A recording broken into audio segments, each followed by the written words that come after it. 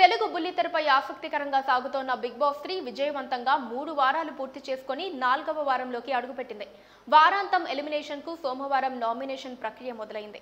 అయితే ఈ వారం ఎలిమినేషన్స్ కు నామినేషన్ చేసే విధానం కాస్త విభిన్నంగా సాగింది. ఇద్దరు చొప్పున ఇంటి సభ్యులను పిలిచి నామినేషన్ ప్రక్రియ జరిపారు.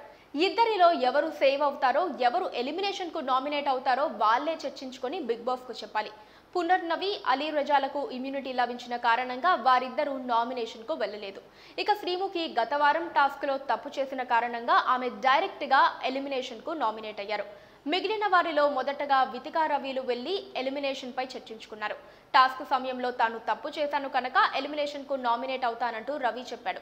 ఇక శివజ్యోతి, రోహిణిలలో శివజ్యోతి నామినేట్ అయ్యి రోహిణిని సేవ్ చేసింది. వరుణ్, మహేష్లలో మహేష్ సేవ్ అవ్వగా వరుణ్ ఎలిమినేషన్ కు నామినేట్ అయ్యాడు. ఆశిరెడ్డి, బాబా భాస్కర్లలో అశు సేవ్ అవ్వగా బాబా భాస్కర్ ఎలిమినేషన్ లో ఉన్నాడు.